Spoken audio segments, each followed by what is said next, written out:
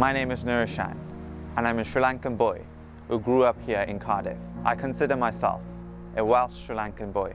Without a doubt, Wales is my home. I have grown up here and with many people who may also look different, but they feel that they're Welsh. I see myself as part of the Welsh community.